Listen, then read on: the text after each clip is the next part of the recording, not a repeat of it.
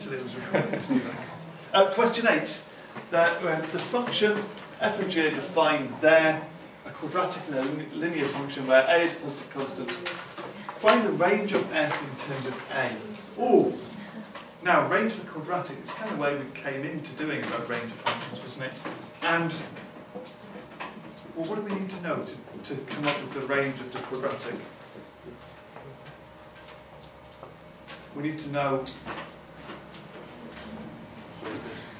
the what? Say that again, Becky. We need to know the stationary point, don't we? We need to know somewhere on this quadratic is the stationary point, the turning point. And we need to know where it is. We have two ways that we can go about doing this. More than two, but what's the two main ways we can find the turning point of a quadratic? Differentiation or completing the square. Either one we can do. So which one do you fancy? Completing the square. Okay, let's do completing the square. If we're going to complete the square on this,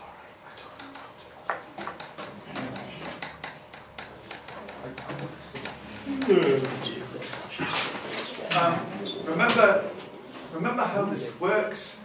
In order to complete the square, we got a couple of ways of doing this. When we did this in Core 1, we tended to do that whole thing of comparing coefficients. We wanted to be x plus something or squared plus something else, and multiply it out and compare coefficients, and you could do it that way.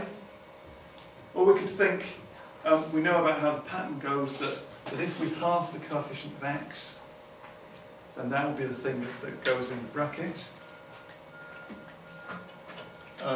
If we think of this as being, if half the coefficient of x is 2a, isn't it? Half of 4a. If you square 2a, you get 4a squared. Now that there is a perfect square. That's what you get if you multiply out x plus 2a by x plus 2a. Of course, what I've written there isn't the same as what we started with, because we had a plus a squared in the end there. So in order to make that balance up, well, it depends how detailed you want to go into this. We could say we just added 4a squared, so we have to take away 4a squared, and we already had an a squared that was there at the start. Now, all in all, that little bit that we've got going on at the end there means we need to have a minus 3a squared at the end of this. And then if you check that through, multiply this bracket, that's x squared plus 2ax plus another 2ax is 4ax plus 2a times 2a, which is 4a squared. Take away the 3a squared, leaves you with the a squared, and so we've got that right. What does that tell us about the quadratic? Well, it tells us, because it's a positive coefficient of x squared, it tells us that the minimum point is at x equals minus 2a, and the y value would be minus 3a squared, whatever was hanging around at the end there.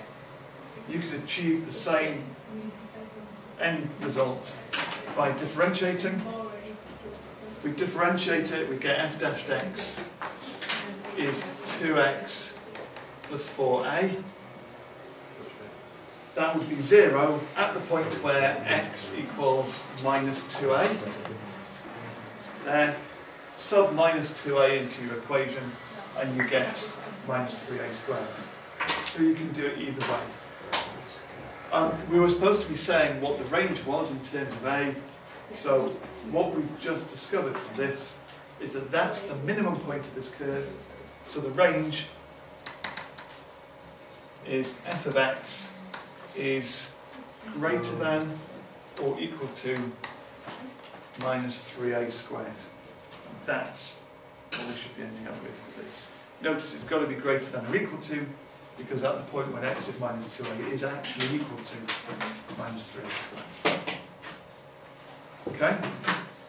Of course, if this had been a negative coefficient of x squared, all you would have done at the end here is change this round so it's less than or equal to, because that would have been a maximum point. Are we happy with that?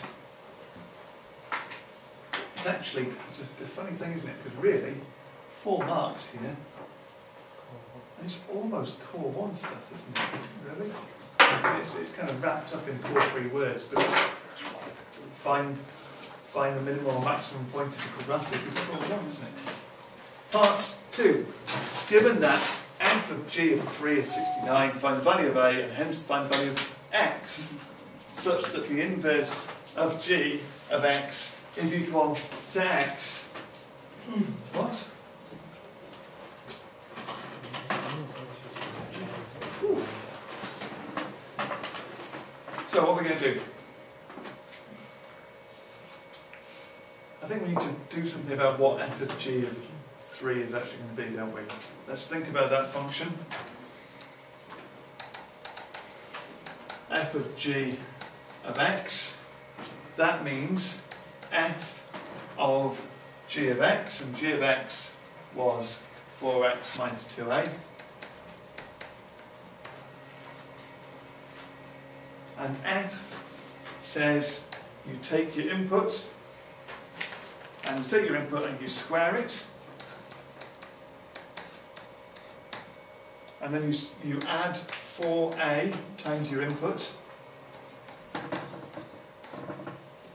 and then you add a squared. So that, not particularly nicely factorised or sorted out function, is f of g of x.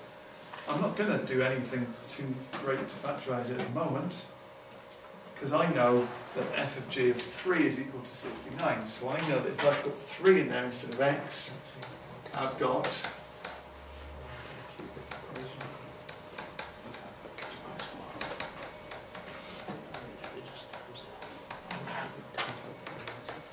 something that I can work with. I now have an equation in terms of a.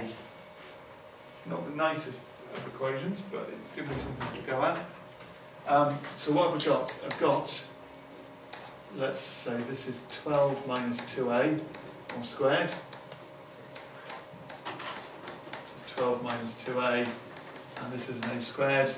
I'm just going to have to multiply things, tidy things up until I can get to a point where I can do something with this. This is,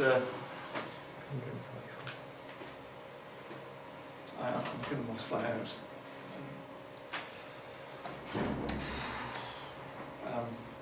2 12s, what would they be? 24. Yeah.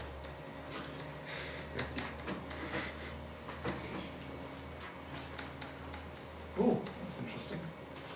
Minus 8a squared plus a squared.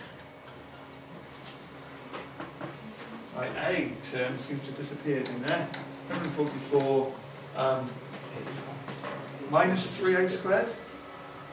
Am I right with this? Is equal to 69. So let's get everything over to one side. We've got 3a squared minus 75. Ooh! Alex, have you spotted a mistake in there? No. Okay. I think I've ended up with a squared minus 25 is 0. That feels quite nice to have got to. I think we've got a minus 5a plus 5 is 0. Do we have any background information about a? It's positive constant.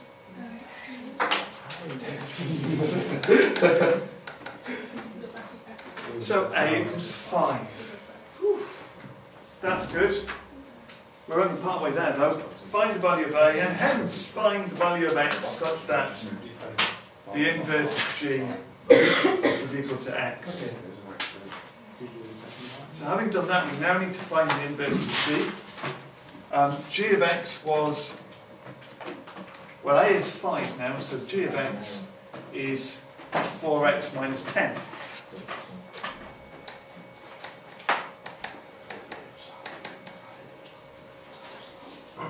Remember how we find the inverse? We do that thing of swapping x and y around at some stage. We swap it now.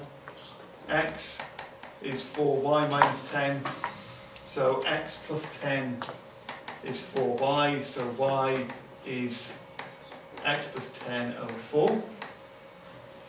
So the inverse of g is x plus 10 over 4. We need to find the value where that is equal to x. If that is equal to x, then x plus 10 over 4 is x. X plus 10 is 4x. 10 is 3x. X is 10 over 3. Kapow! Just felt like that was the right response at the end of one of those. Right. And that's maths.